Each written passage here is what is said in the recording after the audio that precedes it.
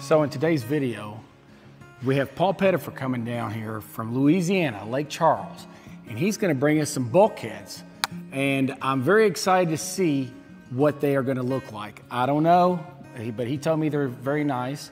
And I'll tell you what, it's a fraction of the cost compared to like Highmark or compared to the other competitors that we're going against. So I'm very excited to see how things turn out. There he is. Got Paul Pettefer. He just arrived with the bulkheads. It's been a busy day already. It's good stuff. Look at there. There he is. Yo, Dan, my brother. How you doing? You doing all right? Great. We made it alive. It's all gonna be great. This is great. This looks good. Yeah.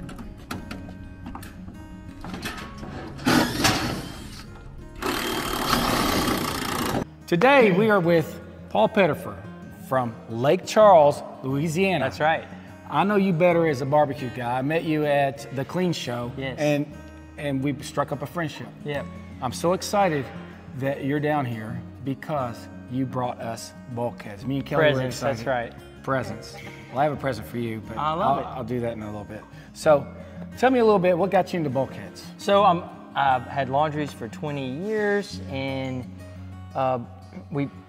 we didn't buy any from anybody. We had some that were in the store, and then when it came time to change something, I just started. I'm the fabricator in the bunch, and I just tried this and I tried that. And really what I was trying to do is make the store bigger for the guests. So I tried to shrink the bulkheads as much as I could. And one of the challenges that you find if you're the operator, not if you're the manufacturer, if the manufacturer, you want whatever, is to be able to get in there and access everything, even if it's smaller or tighter. And so right now we're building a couple stores, and I renovated one, and I just thought, how can we make this better? And so we thought about a walking platform inside the bulkhead and the utilities hugged on each side. Yeah, I'll get to that because I want you to go, I want you to walk through your bulkhead. Now, so necessity. Yes, and we're going to talk about what makes your bulkheads unique against the others. But one thing I want to do is, so you drove down here. How long did it take you to get here? 16 and a half hours, so but who's counting? He drove these bulkheads down to us 16 and a half hours. And so I'm excited. Frankie and I did. Frankie over here, yes. Frankie over here, he's working.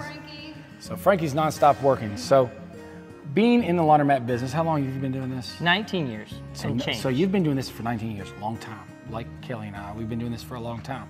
So the question for you is, so each step of the way, coming up to the example of purchasing, and instead of purchasing bulkheads, you're making them, I notice how sturdy these bulkheads are, and I noticed that they are actually made from someone who is in this business. And that is what makes this nice. Now, what has taught you most? What do you not like about the other bulkheads in the industry that has made you come to the decision to start your own business and to build bulkheads? Well, I don't really, I don't know that much about them. I haven't bought any bulkheads from anyone So you've else. never bought a bulkhead from, which is great. I've seen them. Other people have showed me theirs when I go to their stores. Well, I have some nice bulkheads. I'm going to show you my bulkheads. I think they're nice, but I think these are just a step above. I truly do. And I could tell that they are designed by a laundromat owner. And that's the unique thing about this. So when I thought about building yours, yes. you know, I could build them in 8-foot sections and ship them. But I think a hot shot, I brought yours. I'm not planning on driving all over the country to install everyone's bulkheads. But that doesn't mean that if someone says, I have this, we don't put it together and you can hot shot stuff. It's not that much, trucking is expensive anyway. Yes. So we could hot shot them, you could bring them in. Sometimes ordering, I've talked about ordering other bulkheads. It seemed complicated. Now, it is always complicated.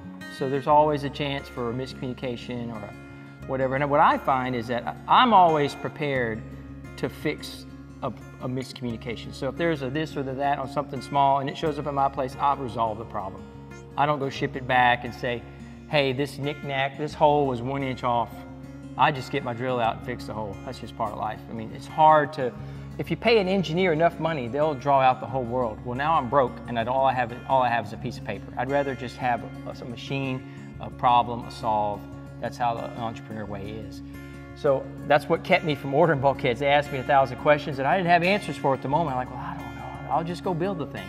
So the first ones I built, we were installing the next day. I had a bunch of work. I show up at 9 at night, 3 in the morning, the bulkhead's finished. That's when I finished painting it. That's outstanding.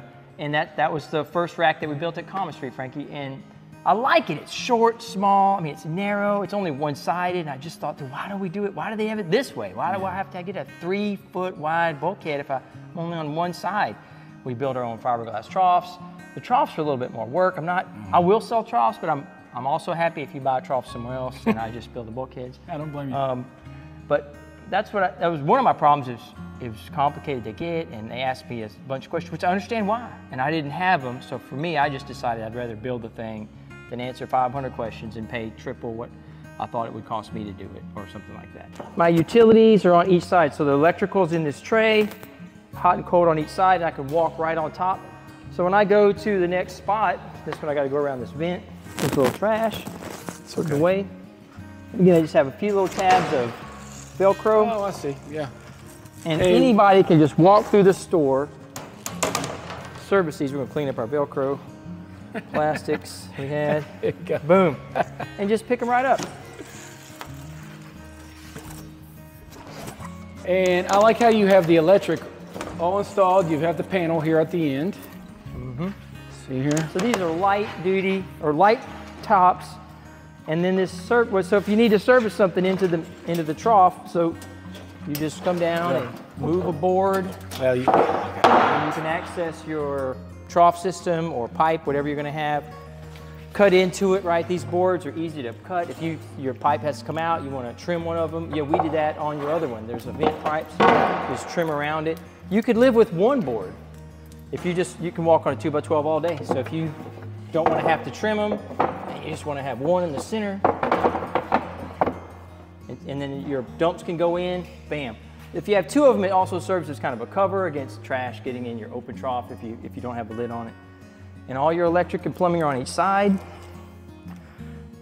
Man, that's easy. So now I don't have to have an ecosystem below the trough, below the bulkhead, lights and 6 feet tall, and I'm not tripping over all the plumbing in there. Now I don't know about you, but when I was 25, falling down was not as big a deal. I'm a little older than that now, so the idea of tripping and injuring myself and all the work that has to wait on me to feel better just really bothers me. So I was just thinking, how can I make this easier where I can get in and out, have covers that look pretty, but it really doesn't matter because they're going to be lower than the machine. So it's not that they don't matter, but they don't have to look awesome because I want to hide them. I don't want the covers to pop. I want the machines to pop. Yeah, you're highlighting the machines, not the covers. Yep. I noticed when I met you, something that stuck out more than anything was the Constitution and Jesus. Jesus, that's right. And your love for Jesus and your love for freedom. That's right. Can you tell me what brought you to the passion of, let's talk about the Constitution first and your freedom. Yes. What brought you to that? Well, I don't remember a Genesis. I just know that I remember thinking about people I'd met who didn't grow up here. Yes. I'll use an example from one of the laundry things a couple years ago, a guy from Peru, I believe, and he was talking about running this business and how he couldn't go in this neighboring city because he had to pay the judge over there, the police took bribe, or whatever. He couldn't do it. And I just thought, man, that's no rule of law limits so many things. You can't enforce a contract, right? Only people get their contracts enforced in a third world kind of tin pot dictator place is the people who pay the judge the most or send the judge the prettiest girls. Well, all of a sudden you think you're in and then you're out. Well, that's no place to stand, no capital formation, no nothing. And here, if you have a foundation, equality under the law, then you get to do something magical, which is written right on this document. We hold these truths to be self-evident, that all men are created equal and are endowed by their Creator with certain inalienable rights. And among those are life, liberty, and the pursuit of happiness, not the establishment of happiness. Yes. Karl Marx talks about that. Did it work out? No. No. Go to New York City, look out there's a big wall that says 100 million dead thanks to communism. And the number's growing, by the way. And so I don't want to import that here. I think that's bad. So I thought through what establishes freedom, what makes it work. It just kept resonating in my heart that this experiment in freedom in America, right? This was the first revolution that wasn't to depose one king, only to import another one, maybe one more favorable to me. No, this revolution established something remarkable. This book, the Constitution of the United States. You carry that with you everywhere? If I'm breathing. Once Okay. I'm not breathing, that's up to y'all. I have the Jesus in my heart, the Bible in my memory, flag in one pocket, and a Constitution in the other one. And it says right here in the First Amendment, it says that Congress shall make no law respecting an establishment of religion or prohibiting the free exercise thereof or abridging the freedom of speech or of the press or of the right of the people to peaceably assemble and petition their government for a redress of grievances. And so right there you have something unique around the world. We watched our friends in Canada with the kind of trucker protest. And what did Prime Minister Trudeau say? He goes, that's unapproved speech. Unapproved speech! And I just thought my whole Americanism, just this hair on my back and my neck, said, no thank you, unapproved opinions? And what is this, the Gulag? If you haven't read the Gulag Archipelago by Alexander Solzhenitsyn, I recommend that to you. Russia? Yes, he was a Russian, fought in the Soviet army in World War II. Yes. And then was put in a gulag because he had an unapproved opinion. One other thing I noticed when I read the Gulag Archipelago is when he talked about the times when people would go into a home, when the political police said, unapproved opinion, you're going to the gulag, I noticed there was zero armed resistance. No one was worried if they're in the police going to arrest someone that I'm going to have a gunfight in this building. And none of the people who were in there crying had any means to resist the police. And hence the Second Amendment right here. It says, a well-regulated militia being necessary for the security of a free state, the right of the people to keep and bear arms shall not be infringed.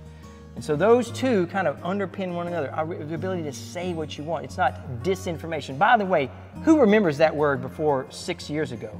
It was not in the lexicon. All of a sudden now, someone up above me gets to tell me that that's disinformation, that's an unapproved opinion. I say, no sir, thank you very much. Freedom is better. And so I named this Freedom Bulkheads for that very reason. A bulwark, a bulkhead, a strength, a strong back against an intrusion, an erosion, an evaporation of freedom. And you know, this first war, first revolution fought that wasn't to put one king in instead of another. Did you know that? Yes, I did. Yeah. Yes. Not many of us are talking about I understand. the concept that this country is a bulwark against freedom, a bulkhead for freedom, I should say, around the world. So this is your one of them, yes. Yes. But pursue happiness. We're going to pursue happiness by building bulkheads for our stores and sell some to friends who want to do the same. I noticed on a Sunday, I was waking up and I received a text from you of some scripture. Yes. And I read it all, and I was like, it lifted me up, helped me. I just plugged away. What brought you to Jesus? And not to get me. Now, I grew up Catholic. I grew up going to church every Sunday, and but it seems to me like you wear Jesus on your sleeve, and you have a passion for Jesus, which I appreciate. And a lot of people don't have the nerve to say it, or walk the walk. And you do. Luke and Lee Williford do. Yes. Yes. Like you would wear a shirt that says, I love Jesus, just like you love the Constitution. And you're very proud of that. You wear Jesus on your sleeve. I appreciate that. But at what point were you born like that, or did Jesus find you, or did you find Jesus? At what point in your life did you find Jesus? Man, I was just a regular old 21-year-old beer drinking, skirt chasing, stuff stealing, motorcycle riding, dope smoking, punk. I just thought you were always righteous. I didn't get arrested, and the girl didn't get knocked up, and and this guy made friends with me in college and started a conversation about the Astros shirt I was wearing, and then we made friends, and then he invited me to this revival. Really? I said, what's a revival? He calls me from the payphone. He goes, well, you meet my friends from church, we'll sing some hymns, and this guy will preach out of the Bible. So I said, why the hell not? I go down there, and this guy named Jerry Johnson's preaching out of Luke 19, a story about Zacchaeus. Zacchaeus was a tax collector, and he figured out, so tax collector was a Jew who was a turncoat, for the Romans against the Jews, and he's on the outs. Everyone hates him. So when you're on the outs, you say, well, just F it and live it up. And that's what they did. They had money, so they were wine, women, and song. That's the reputation anyway. And he's on the outs. But he knew something was missing, so Jesus comes to town, and Zacchaeus climbs a sycamore tree, the Bible says in Luke 19, to see Jesus. Of course, people on the ground are mocking him. Like it's going to work for you, ha! And but he knew something was missing, and that resonated in my life, because no matter how fast my motorcycle went, I'd go home, and the next day, it's not enough. Everybody thinks you're cool. The next day, it's not enough. Get affection or affirmation from a pretty girl. Next day, it's not enough. Well, what's enough? Well, I didn't know. But I tell you what, on that day, so Jesus, he looks up, Zacchaeus is up, Jesus comes to town, all the religious people are lined up, and he just looks right past them, because they were here to impress Jesus with their righteousness. And Zacchaeus was humble over there going, I'm a desperate person. Everything I tried failed. I have a facade, but there's nothing behind it. And the Bible says Jesus looked up and saw him. And then he called him by name, Zacchaeus. So Zacchaeus is going, Jesus sees me, which probably is scary. He says, Jesus knows me. And then he says, come out of that tree. And I'm sure the murmurs, right? You're going to eat with this terrible tax collector. He's betrayed our people, and he's a sinner and all that stuff. And Zacchaeus comes down, and what's he do? He repents. He goes, half of what I give to the poor, and if I've cheated anyone, I'll give them back 4 times as much. The requirement was twice as much when you cheat somebody. So Zacchaeus humbled himself. And I was in that spot. I'm in section 223 in the Lake Charles Civic Center, October 23rd, 1989, and I never thought about needing a Savior until that moment. And I knew that all the other stuff I was trying was, it wasn't working. And I heard the gospel that Jesus Christ came, lived a sinless life, laid down his life for others, was crucified, died, resurrected on the 3rd day. And anyone who puts their trust in him, he exchanges his righteousness for their unrighteousness in a grand exchange. My heart of stone gets taken out, his heart of flesh gets put in me, and I was born again that day, and I've never looked back. Outstanding. Very good, very good. I love your story, and I hope everyone finds their way to Jesus. That's right. And they will in one way or another. You own a barbecue shack. Tell me the name of it. Man, it's Paul's Rib Shack. Okay. And how long ago did you open this? Food truck about 5 or 6 years ago, restaurant 3.5 years ago. So how big is your restaurant? 170 seats inside and out, 3,000-foot building, 3 big smokers, 2 giant oak trees. I prayed, asked God for trees to make friends under, drove around until I found these. Took about 6 weeks. Wow. And this is my friend-making adventure. So what puts your ribs ahead of the rest? You have to do 6 things to make great barbecue. Okay. You want them? Yeah, of course. You have to have good meat. Okay. Great. You don't have to have Wagyu everything, but it can't be the worst. You have to prep it right. So in brisket's case, you got to trim the fat to 1/4 inch. You have to have a decent spice mixture. The mixing your rub isn't the most important thing, but it's good. You have to make a plan. You have to cook it. And let's just pick brisket. Brisket's the king of Texas-style barbecue.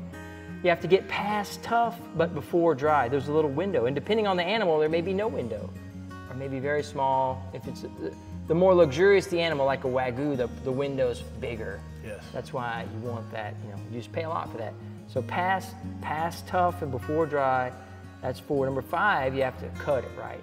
So my first brisket, which is pictured on I have a window, like a story wall when you walk in the restaurant. I tore it in half because I didn't know how to cook a brisket. So it has these long sinews, and it's just an example of what does a newbie look like. We talk about the laundry business all the time. That's right. Yeah. A newbie, they don't know. They make mistakes because they didn't know better. And it's fun to learn. I mean, think back about the things we learned. Now, I wish I'd have known then, but I knew now it'd be so much faster. But that's part of the process. We grow in the process. You don't want to, that's why it's so tough for a second-generation wealth, because you just can't do it. Anyway, and the 6th thing you have to do to have great barbecue is you have to run a clean, live wood fire. Other smoke sources are fine. I'm not downing any of them. Wood fire, okay. Wood fire. So not charcoal, not charcoal. Not gas, not electric, gas, not okay. that other stuff, Wood not pellets. Fire, okay. Wood fire. Now you can have good barbecue without it, but you can't go to here. Okay. Right, and so my goal is to cook food worth talking about. So my joke is that we don't want to hit home runs, we want to smash windshields in the parking lot. I know it's going to clear the fence. Is it going to clear the bleachers? So I want it to be good. So you're in Lake Charles. Is that right outside of Houston, Texas? So I'm 2 hours from Houston, 3 hours from New Orleans. Yep. Okay. Wow. That's best of both worlds, I guess. Yeah. Okay, So Texas-style barbecue with Louisiana flair. And I am the Bishop of Barbecue. That's my handle, at Bishop of BBQ. So that's me. Great. Paul, I love these bulkheads so much, but I don't want to be greedy and not share with everyone else. So how can we get a bulkhead? How can people get in touch with you? Well, so Paul at laundryworld.com is always a great email. Paul at Freedom Bulkheads will be up in a few days, depending on when you air this. And we'll have freedombulkheads.com up as well. But today that's not up. My number is 337-794-9891 or Paul at laundryworld.com. Okay. Thank you so much. Your little something. What do I have? Welcome to Kentucky. Is this some Kentucky action? Kentucky action. Oh my gosh. You can only get that in Lexington, Kentucky. Is this in the holler? Is this, do I have to go to the holler? Not in the holler? You can get that in Lexington. That's Evan Williams. You can only get that bourbon here. Single barrel vintage Evan Williams. I love it. You'll like it. It tastes good. I love it. Man, I like bourbon with friends. And you like what else? Tell me what else I got in here. I don't know. A little something from Kentucky. What? I have a Long drive, Kentucky bourbon. Long drive, Kentucky Then bourbon. Kelly got you some socks. She said he needs some socks. Hello, my name is Bourbon. That sounds like something I should wear at the CLA meeting, after I'm drinking a lot. Yeah. No, I'm drinking a lot. You got that right. That's so great. Thank you so much for your hospitality. You guys have been great. I can't wait to keep getting to know you. I feel like when I watch videos and all that stuff, it just helps you extend the friendship. I'm in these laundry meetings to make friends. I enjoy that. Plus you learn things from each other, and that's always great too. I think I'm meeting all my best friends in the laundry business. It's been great. It truly, we have like interests. truly We work hard, we take care of guests. Well, I don't work too hard, but I do take care of guests. Well, you have worked hard for sure. You didn't get here by not working hard. I'm just kidding. I listen to my wife. She said, you don't work at all. No, I'm just kidding. Who is your favorite band, rock and roll band of all time? Oh my gosh. Who's the best? Whew. That's a hard question. But it's easy to answer. The ZZ Top's the band that came to mind. Okay. But I would say that there's like 5 or 6 that could have rolled off my Texas tongue. band. Yes. Yeah, man. Now, what makes you think of ZZ Top? Billy Gibbons, the guitar riffs? Jimi Hendrix said he was the best guitar player he's ever heard. Yeah, it feels like high school. I went to a concert in Lake Charles. Eliminator. Yeah. It was Eliminator, and it was the cleanest sounding place that I've ever heard for a rock concert. I always wanted that ZZ keychain. I couldn't afford it. Man. You go to the concert, and I had $5. That keychain was 10. Oh. In the 80s, you couldn't get that keychain. But there's a lot of great bands. Pick. I like U2. I like Aerosmith's fun. Van Halen's great. All those great 80s bands. But today Crowder would be my favorite musician. He's a Christian guy. I got to feed him 3 times, and he's really great. Great musician. Outstanding. Well, thank you, Paul. It's been a pleasure. My honor. Yes.